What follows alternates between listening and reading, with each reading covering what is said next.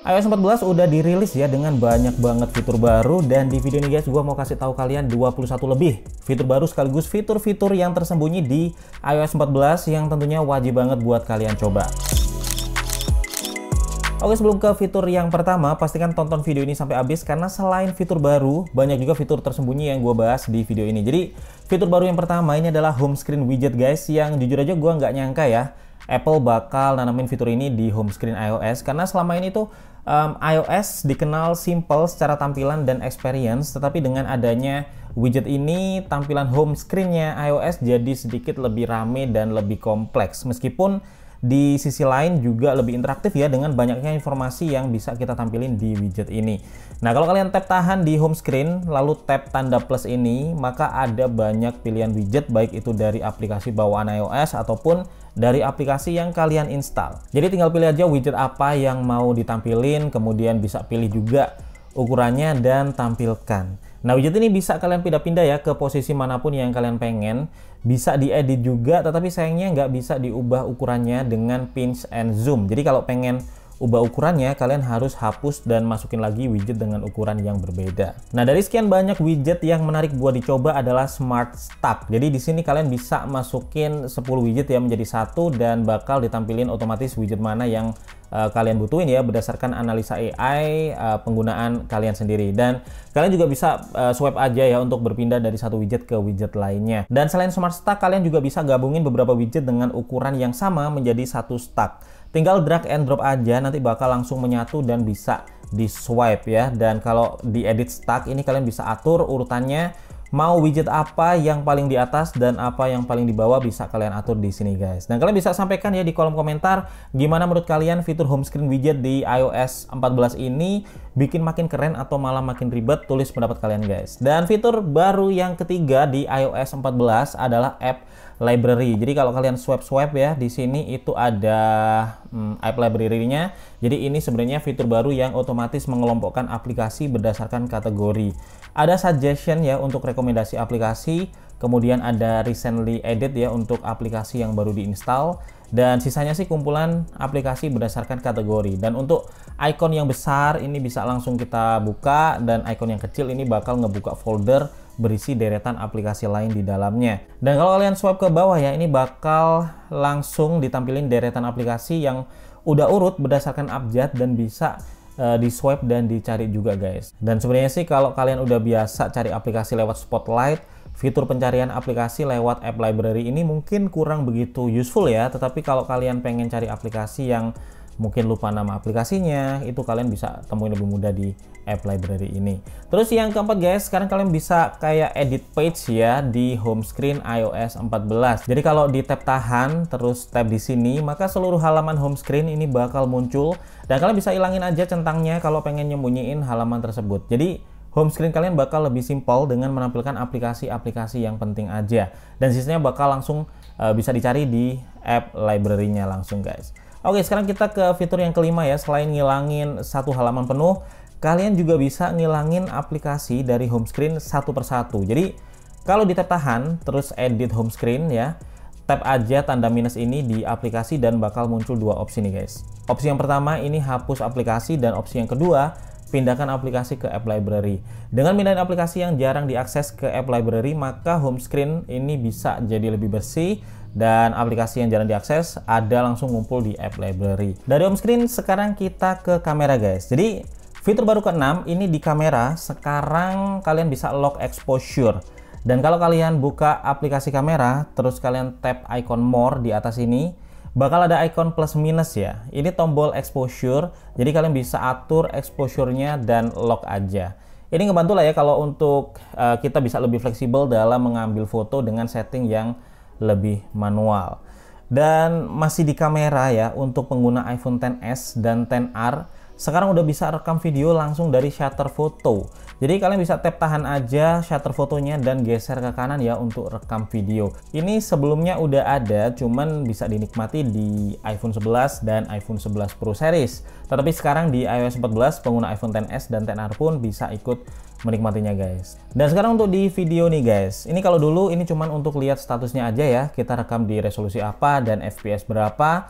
Tapi untuk ngubahnya ini kita harus buka di setting kamera. Nah, sekarang untuk ubah resolusi rekam dan FPS video tinggal tap aja di sini. Jadi mau pindah dari HD ke 4K, kalian tinggal tap aja. Begitu juga dari 60 fps ke 24 atau 30 fps ini juga tinggal tap aja, jadi lebih simple. Selain itu kalau di kamera selfie ini sekarang ada opsi buat mirror front kamera. Jadi kalau kita ambil foto guys, ini hasilnya bisa sama-sama mirror ya, kayak di viewfindernya waktu kita lihat kayak di layar. Sebelumnya kan viewfindernya ini mirror, tapi kalau dijepret hasilnya langsung normal.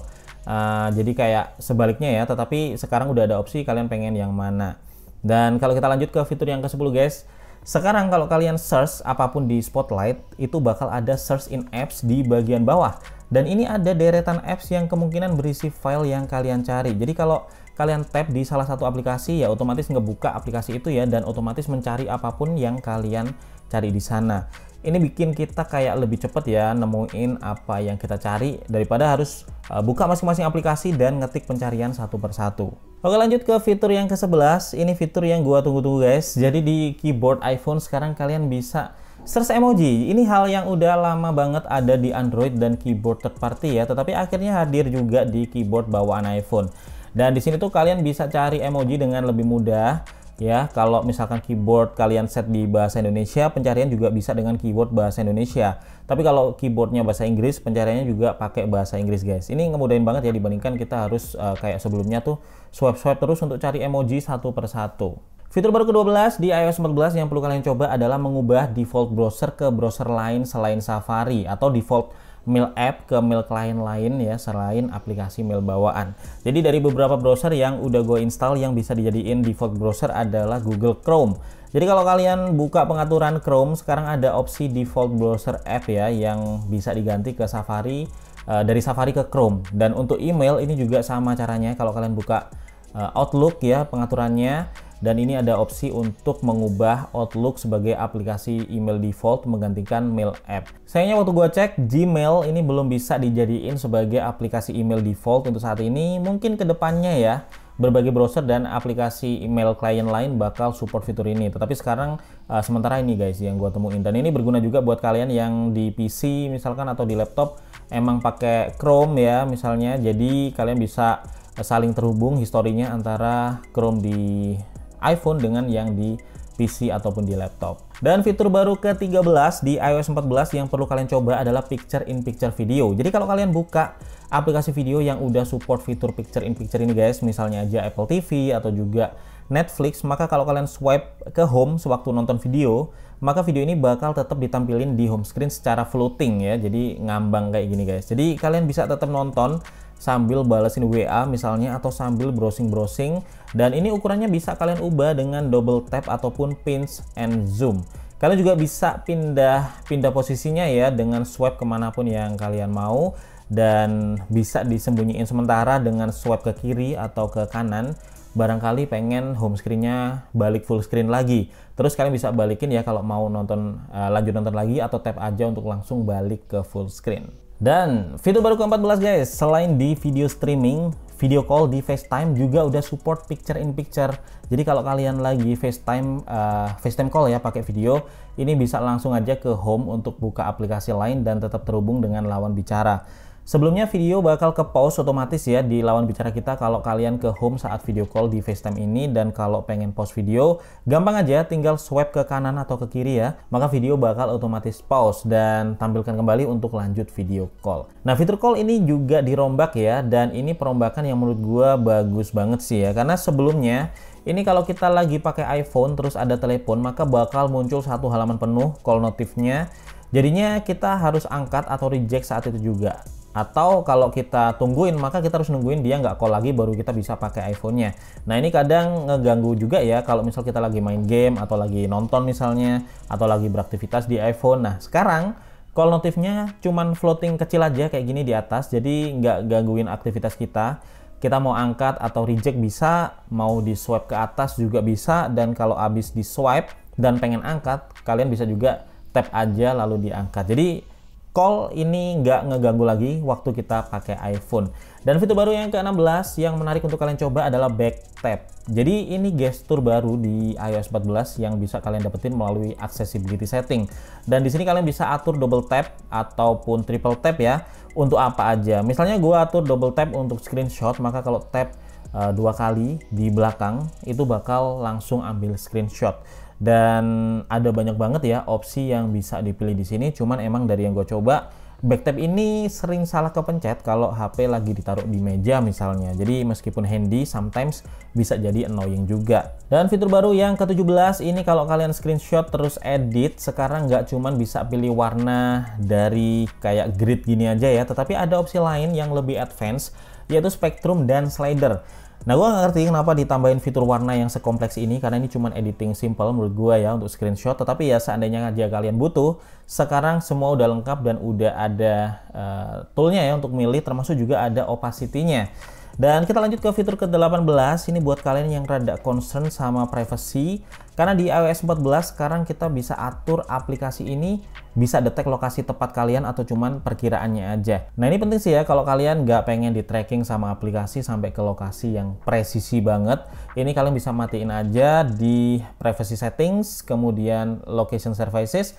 Nah di sini ada toggle precise location yang kalau dimatiin app hanya bisa akses lokasi yang kira-kira aja, jadi nggak terlalu presisi.